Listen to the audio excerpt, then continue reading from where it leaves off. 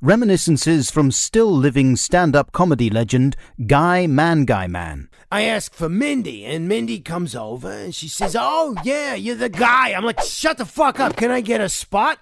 And she's like, "Yeah, sure, whatever. Why don't you go up after Jerry's ski holiday?" I'm like, shit, that guy's fucking dangerous.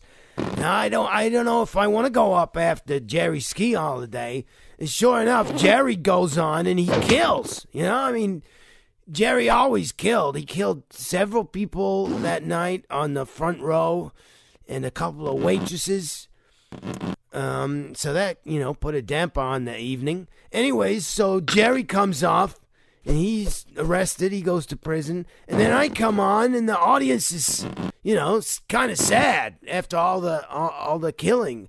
So I'm like, what am I going to do now with a sad audience after the killing? And I start with my sausages bit. I got so many sausages, it's going to take so long to cook them all. I don't have an oven big enough for all the sausages I got. Who does?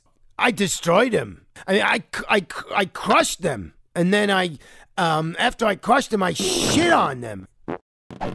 I was badly beaten up later in the night.